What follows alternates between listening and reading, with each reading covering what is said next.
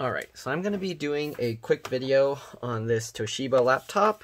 This is a Toshiba Satellite S55t-Bt233. Okay, so we're going to be replacing the battery as well as upgrading the hard drive to an SSD. So to remove the battery, you just want to remove these two screws here. So actually the old battery is this one. And I don't know if there's an actual model number for this. Here we go. There's the model number's like on this sticker. It's really hard to see. So if you want, check yours. But this is PA5195U-1BRS. You can also just look for a battery for the S55t model. Because they do have compatible models. So once you remove the two screws, you can just pull the battery out like this, okay? Just like that. As you can see, this battery, the top is black instead of this champagne-ish, silvery, goldish color. So yeah, there are different models and you can use either one. Doesn't really matter. I couldn't really find this color, so I ended up just getting the black one. Alright, so that's how you remove the battery. To put it back, of course, you just slide it back on, but I'm going to leave it off for now. Once we do that, you want to remove all the rest of the screws. So there's 1, 2, 3, 4, 5, 6, 7, 8, 9, I believe. 4, 5, 6, let's see, 4, 5, 6, 7, 8, 9, 10. There's actually 10, so I missed one. So there's 1, 2, 3, 4, 5, 6, 7, 8, 9, 10. Okay, so those 10 screws and then these two. So you have to remove all of them to take the bottom cover off. After you take all the screws out, you can go underneath. I just use my fingernails, or you can use a pry tool. These things will normally be kind of like clipped in place, but you just get in between like this and kind of pop it up. Okay, just go around, pop this whole thing up. It's pretty simple, straightforward. Okay, just go around. The part where there's the ports, you kind of be careful not to damage the ports, but just go all the way around. Oops, like that. Lifting it up while kind of prying it out. I just use my fingernails like that. Okay, then you kind of like wiggle it and get this piece out. This part will get stuck a little bit here, so you might have to lift it up and then go underneath and pull this up as well. Okay, just like this. Okay. Alright, there we go. So now we got the cover off, comes out like that. I already cleaned the inside and I upgraded to an SSD already, but I'm just going to go over quickly what's inside. So you got the RAM, you just slide these two tabs out to the side here like this. So here you can see the RAM is 8 gigs PC3L-12800S. So you can put any PC3L-12800S model, whatever size you want, 2 gigs, 4 gigs, 8 gigs. If they have 16 gigs, you can put that. I don't think they have 16 gigs, so I think this is already maxed out. The charge port looks like it broke before, and then we used some hot glue to keep it from pushing the charge port into the laptop. And it just unplugs here. You would just grab this and wiggle it to pull it out. Got the wireless card. A lot of these things, I'm not going to show how to take them out. If you want to see how to take out these types of connectors, you can watch my other videos. In most of my videos, I show how to take all these things out. But anyways, since there's less screws, if you're going to open and close the thing, you want to do it slowly and gently. Okay. So I'm just checking what there is. So this board is for the power button. So it is a removable piece.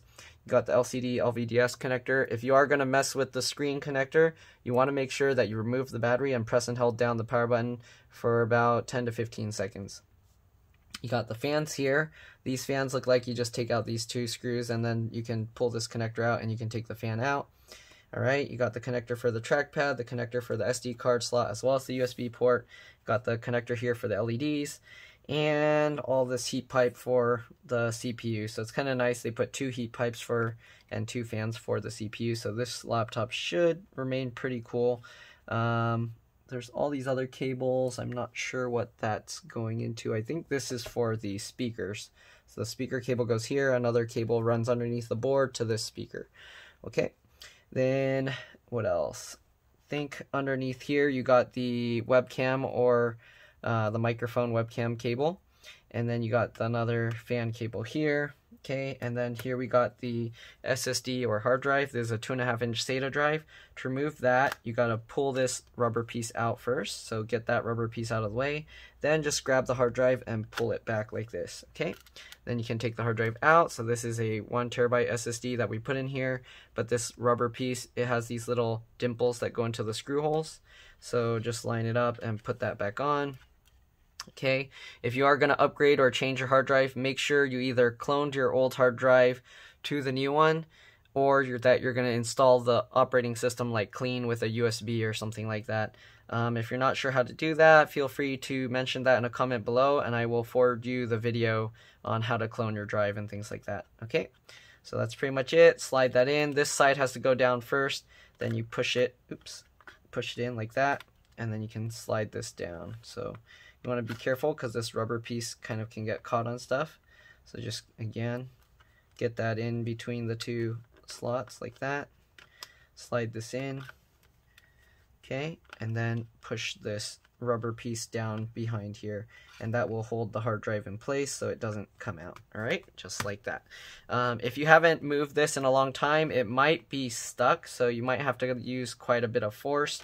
If you can't get it out, you can switch to like a smaller like T8 screwdriver, put the screwdriver in there, and then use the little screw hole to kind of pull the hard drive out.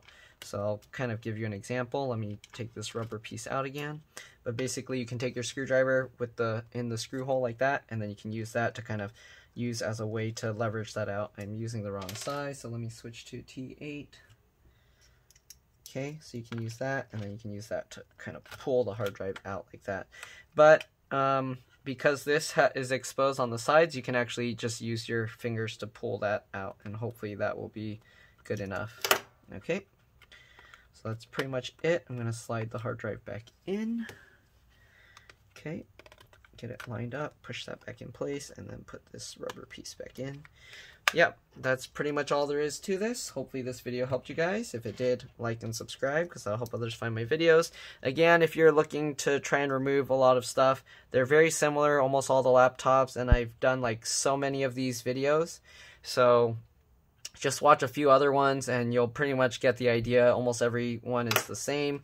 This connector, you kind of pull it up and then you can kind of like pry the thing up while you're pulling on this. But I don't want to do that because I didn't do the power reset thing. So anyways, you're going to do that. Put the cover back on just like this. Snap this all in place just like that. Okay, make sure you get all the clips back in. Okay. And once you do that, you're also going to have to set the date and time back up, okay? Because once you pull the battery out, the battery actually also acts as the CMOS or the BIOS battery. So keep that in mind. You will have to set up the date and time again. Alright, so I'm just going to tighten these back up. And if you're wondering, my thumb started bleeding and it all leaked underneath my nail. So a lot of people complain about my nails. I can't do anything about that, so yeah, I got cut on the side of my thumb and then... Alright, so anyways, put all the screws back in. And that's pretty much all there is to this model. Okay, so again, hopefully it helped. This is, I believe, a touchscreen laptop. The touchscreens are a lot more difficult to replace than other types of screens. So if you need to replace your screen, a lot of times you have to replace the entire screen assembly. Okay, so let's see here. Am I good for and that one? Okay, so this one. Yeah. So again, if you have to replace the screen, I don't know if I have a video for that on one of these models, but they are quite a pain. Most touchscreen laptops are kind of a pain to replace the screens on because sometimes there'll be 2 layers and sometimes it'll be like you have to replace the whole piece, and those pieces can be really expensive. But anyways, again, that's pretty much all there is to it. I'm going to power it up, show you what happens when you turn it on after removing the battery. But yeah, hopefully this video helped. Again, like and subscribe, help others find my videos. And if you're not staying till the end, I'll see you in the next one. Okay, got all the screws back in.